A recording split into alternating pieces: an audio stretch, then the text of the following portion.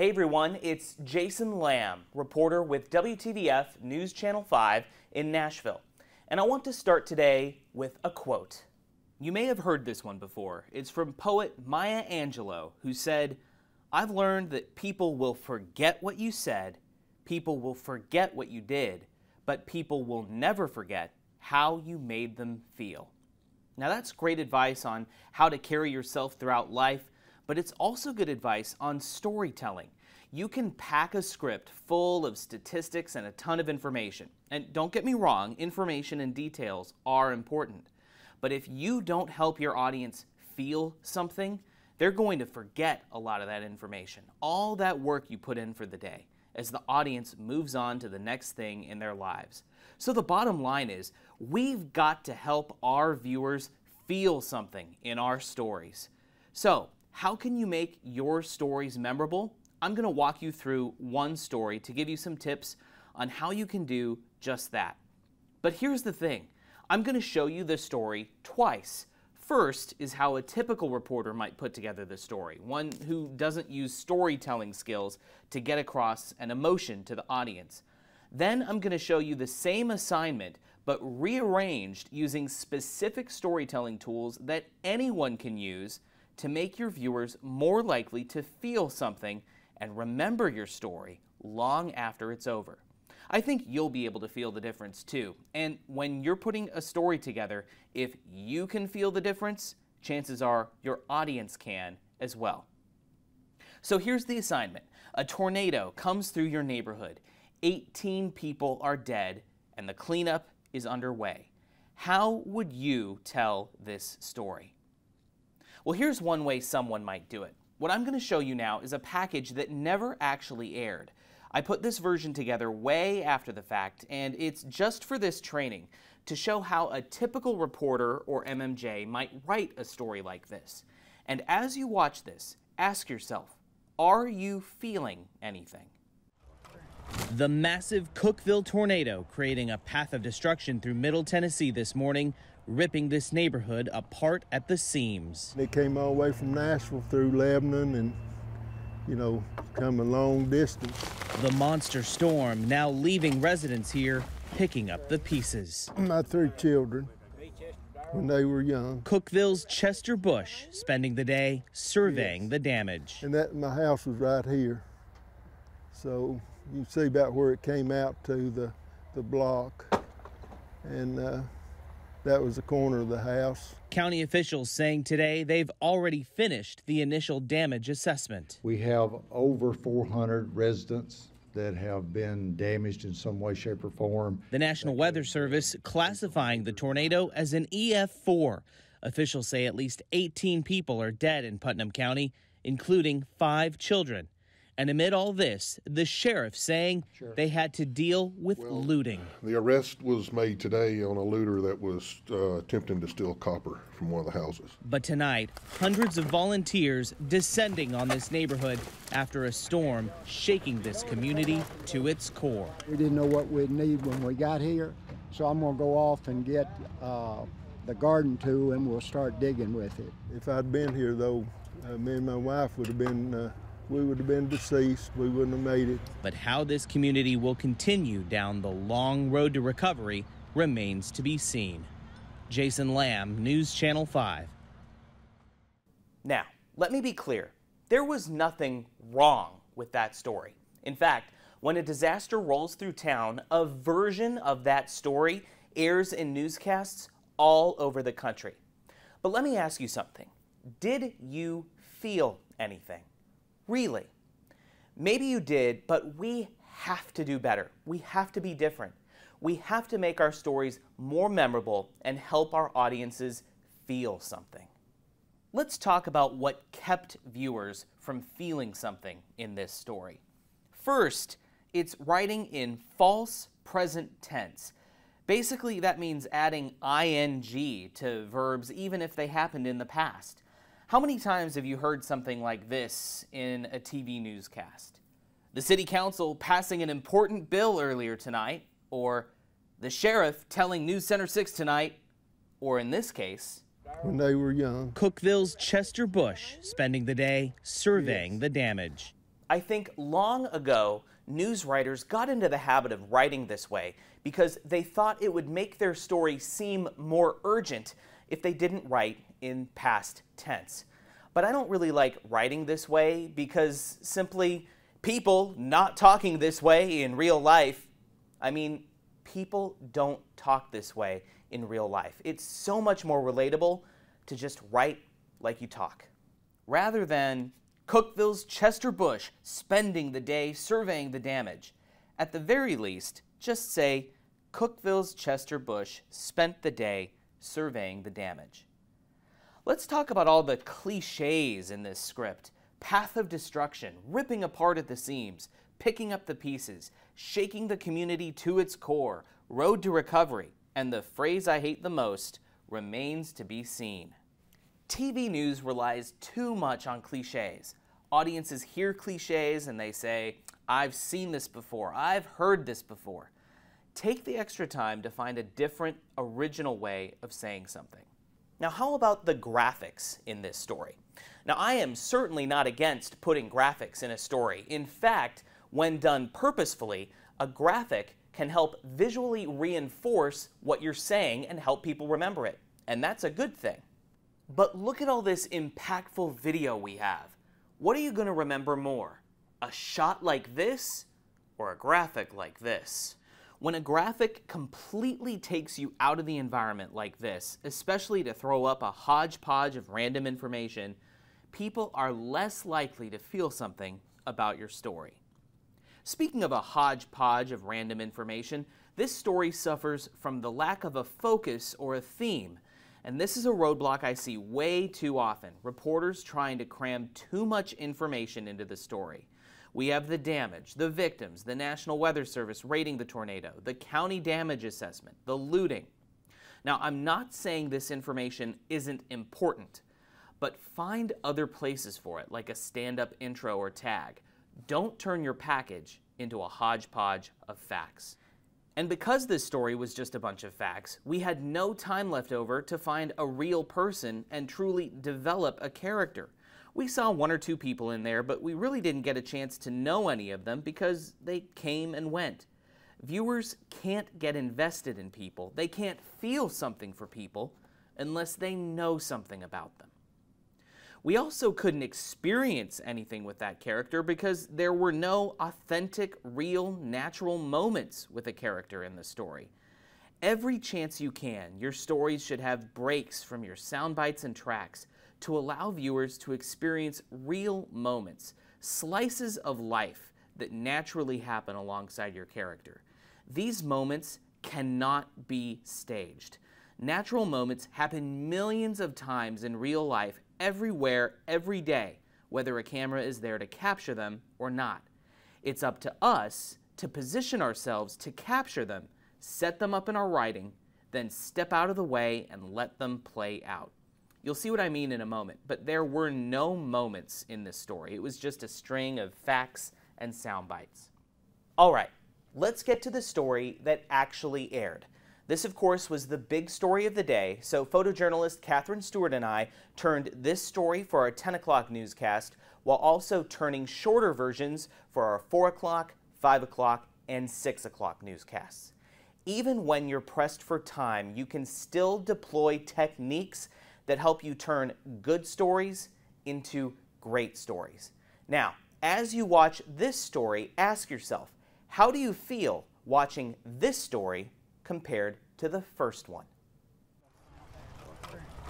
We're not finding a lot. There's no simpler way to put it. The damage from Tuesday's tornadoes was big. They came all the way from Nashville through Lebanon and, come a long distance. But the size of what matters to Chester Bush today, Oh my goodness.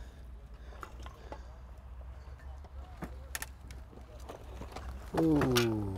measures only 4 inches by 6. My 3 children, when they were young. When the deadly EF4 ripped through Chester's home, it didn't care about his kids. It didn't care about Colonel Bush's 31-year Army career. We found that in the rubble.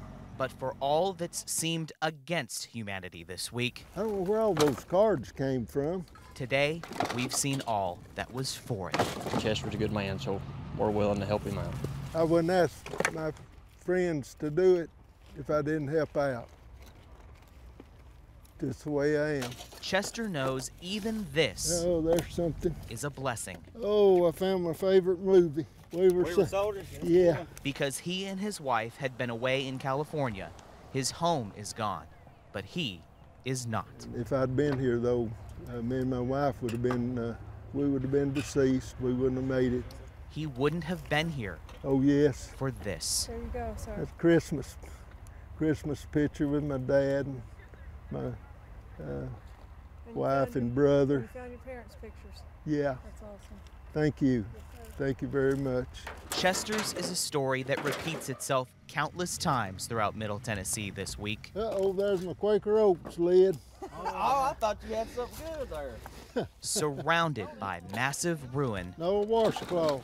discoveries don't have to be large I found a picture of my mom and dad a while ago. for them to be great. I'm going to be okay, just little things, but it's worthwhile. So how did that second story compare? Do you remember more from the second story than you did from the first one? What do you remember? And how did this story make you feel? I'll tell you, one viewer was so impacted by Chester's story that they called me after it aired and offered to pay for some of Chester's relocation expenses. So these two stories were obviously the same assignment, but the stories came out much differently. They really were two different stories. What did this second one have that the first one didn't? What helped you feel something in the second one? Here are some storytelling techniques I chose to use to make this story more memorable. First, we found a story focus. A story focus begins with a character, emotion, or concept that ties together otherwise disconnected pieces of a story. In this case, we had the aftermath of the tornado, people cleaning up damage, we had people making discoveries of lost items, we had neighbors who had lost their homes. These are all separate elements. What's the one thing I could find out there that could tie all these elements together? It's Chester. Chester is our character. So then, what's our story focus? Is it tornado rips through town? No, not really. That is our assignment. And that's really what the first story you saw was about. Your assignment is to cover the tornado that ripped through a town.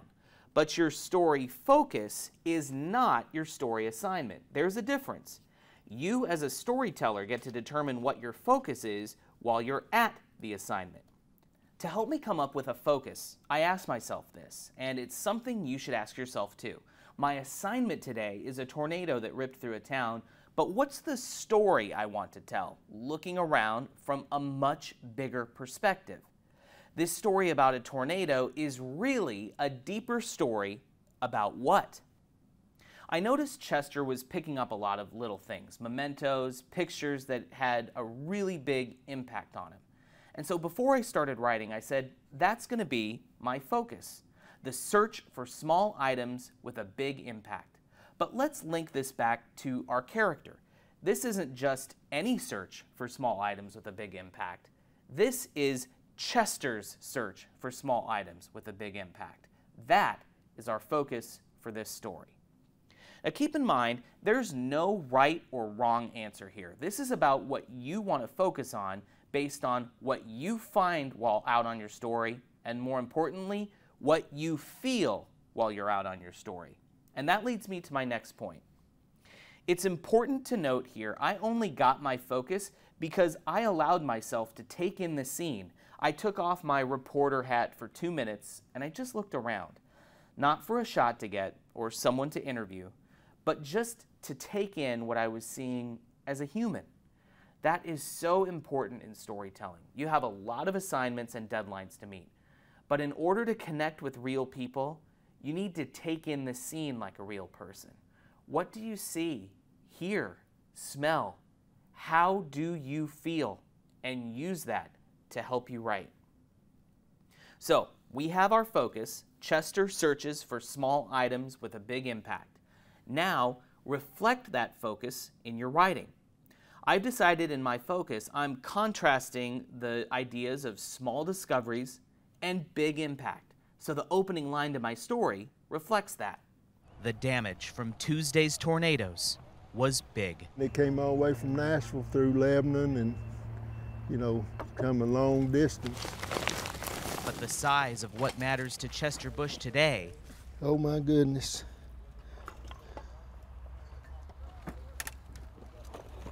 Oh, measures only 4 inches by 6. my 3 children.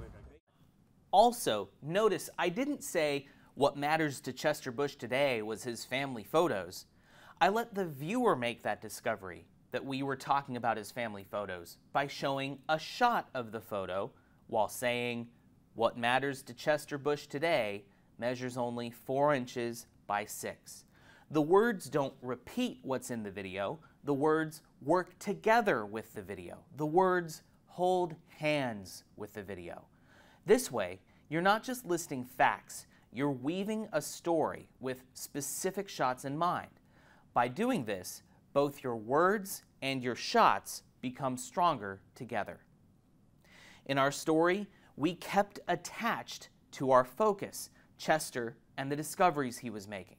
We didn't stray away into the extra info about looting or the damage assessment, which we put in our tag.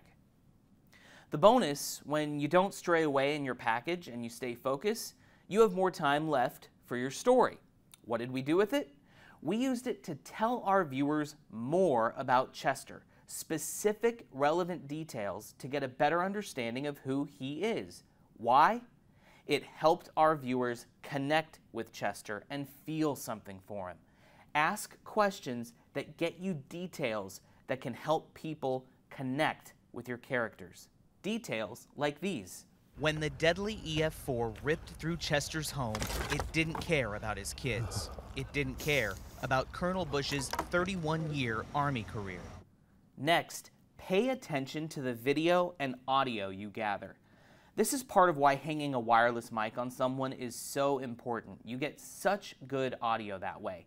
Ask yourself, when was the last time you've gone through your video as you're finding sound bites and noted an interesting shot that was powerful or that you could write to, or an interesting comment someone says in their wireless mic when they're far away, not right up at the camera in an interview?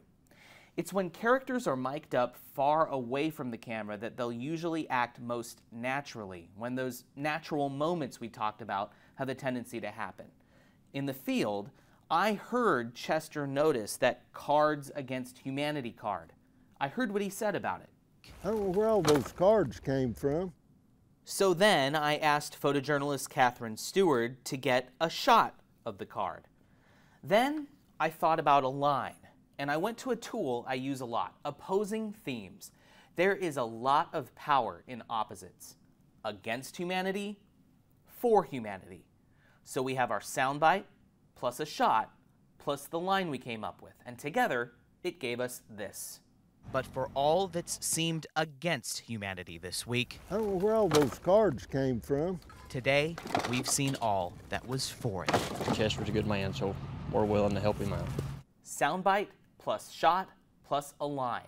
You take away any one of these 3 things and the whole thing wouldn't have been nearly as powerful. You need a soundbite plus a shot plus a line. Be on the lookout for these things when you're out there. Also be on the lookout for even the smallest moments, like this one I noticed when Chester made this little discovery in the rubble. Chester knows even this Oh, there's something. is a blessing. Oh, I found my favorite movie. We were soldiers. Yeah. We put that in our story. Why?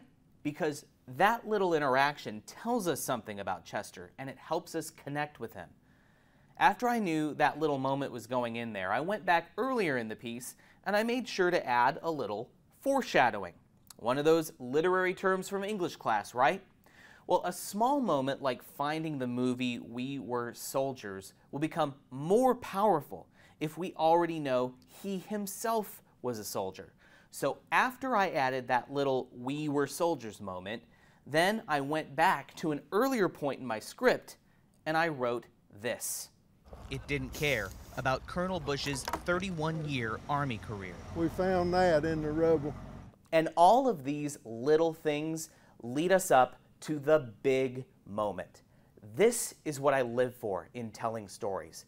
As much as writing is important, the best parts of storytelling are when we can just step back and let a natural moment like this take over. If I'd been here, though, me and my wife would have been, we would have been deceased. We wouldn't have made it. He wouldn't have been here Oh, yes. for this. There you go, sir. That's Christmas picture with my dad and my And you wife found and your- brother. You found your parents' pictures. Yeah, That's awesome. thank you. Yes, sir. Thank you very much. Notice here, I didn't say he wouldn't have been here for when a volunteer delivered him a picture of his family. We can see that happen in the video already. So I just said he wouldn't have been here for this. To let the natural moment take over, give viewers the context they'll need to understand what they're about to see. Build up to the moment and then just step out of the way. The best writing is not just about what you write, it's also about what you don't write. Uh-oh, there's my Quaker Oats lid. Oh, I thought you had something good there. Okay, so that was another funny little moment I included. You shouldn't overlook these when you're listening to your audio and watching your video, because they can make viewers laugh, or at least add some levity to a somber story. And now it's time to bring our story to an end. And one powerful way to do that is to go back to the theme or focus that you came up with and talked about at the beginning. It's called full circle storytelling. At the beginning of this story, I said, "There's no simpler way to put it. The damage from Tuesday's tornadoes was big." So I'm talking about size there. Remember, my focus was on small discoveries and big impact. Let's bring the closing line back around to size again and have a little play on words. I thought to myself, what are words that are kind of like big? Massive, large, great? Great, in fact, kind of has a double meaning, doesn't it? Great means big, but great can also mean wonderful. So I brainstormed with those words in my head a few minutes. I took the time to come up with a meaningful last line, and I came up with this. Surrounded by massive ruin, No washcloth. discoveries don't have to be large I found a picture of my mom and dad a while ago. for them to be great. I'm going to be okay, just little things, but it's worthwhile. One of my mentors, Boyd Huppert, says the best closing lines make you kind of sit back after you hear them and say, ain't that the truth? That's what you should be aiming for when coming up with a closing line that people will remember, a line that will help people feel something. Let's revisit that quote from the beginning. People will forget what you said, people will forget what you did, but people will never forget how you made them feel. How did you feel after watching that second story compared to the first one? Let's review how we got here. It all starts with finding a story focus. Reflect the story focus in your writing. Allow yourself to take in the scene. What do you see and hear? And most importantly, how do you feel? Write so your words hold hands with your video. Don't say what we can already see on the screen. Say something that enhances what we can see on the screen. Remember your focus? Do not stray away by adding extra details. Ask questions that get you those details. That's what helps connect with people so they feel something. Pay attention to the video and audio you gather. They're filled with little moments you can write to. Don't just use it as wallpaper to play over your voice track.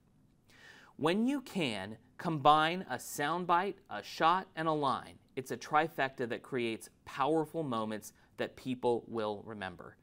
But even just little interactions and funny little moments help viewers feel for your characters.